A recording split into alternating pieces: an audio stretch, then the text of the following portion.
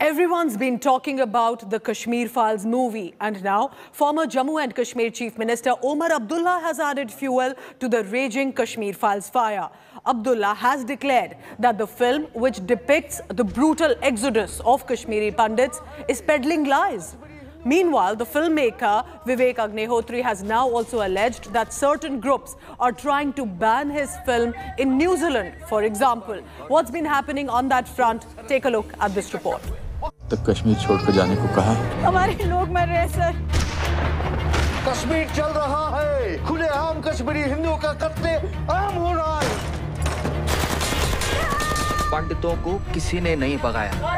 The Kashmir Files has reopened old wounds and created new fault lines. वो कश्मीर हमारा था, जहाँ पंचतंत्र लिखा गया, वो कश्मीर हमारा था। तू जानता ही क्या है कश्मीर के बारे में? Filmmaker VP Singh's most talked about film has stirred up a political controversy. Continue as 32 episodes. The latest to add fuel to the raging fire is Omar Abdullah. The former Chief Minister of Jammu and Kashmir has slammed the film for peddling lies.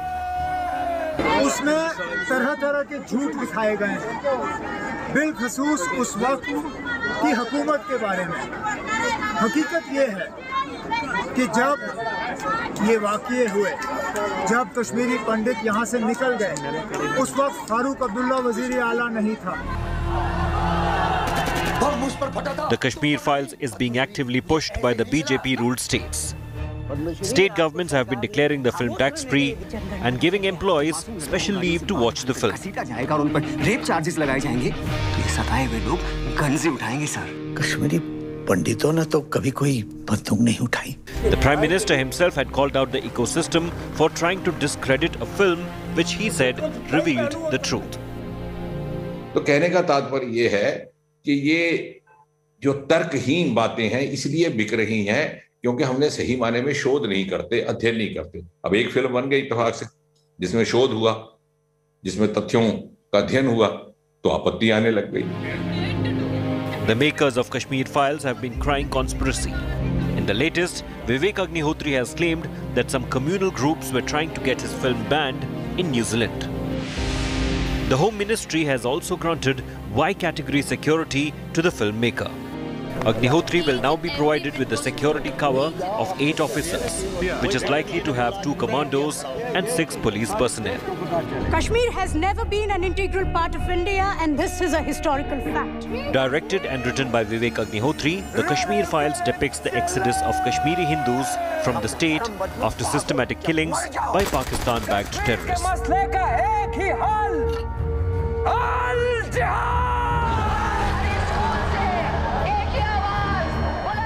While a whirlpool of politics and hysteria swirls over the Kashmir Files, as one of India's most blood-drenched chapters finally been dragged out in the sun, तकदीर वही बदल सकता है जिसके पास ये power है, political power.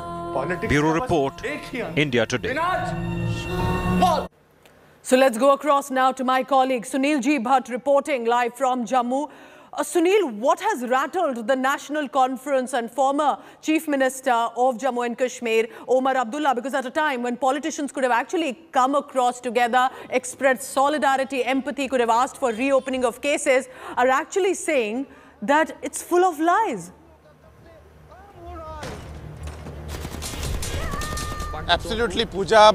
The political class of this country should be doing soul searching at this point of time because every political party has failed the Kashmiri Pandits. Now, as you said, that the National Conference is rattled because the Kashmiri Pandit organizations have been saying this for a long time, that the National Conference and Congress government in Jammu and Kashmir remained indifferent towards the problems of the Kashmiri Pandits.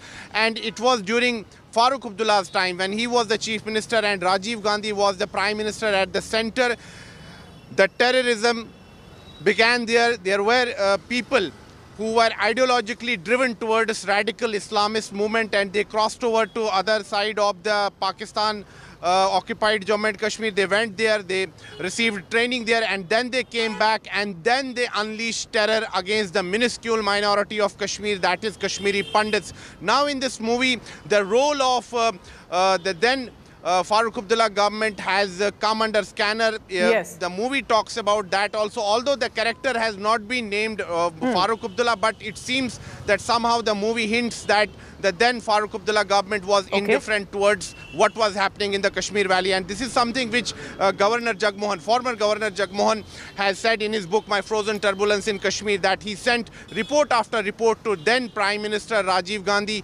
but he turned a blind eye to what he was saying. Jagmohan was expressing concern that situation was going out of control in the Kashmir Valley. Radical Islamism was taking center stage, and that is why now, because this movie has brought the problems of the Kashmiri Pandits to the fore, and that is why some political parties are rattled now.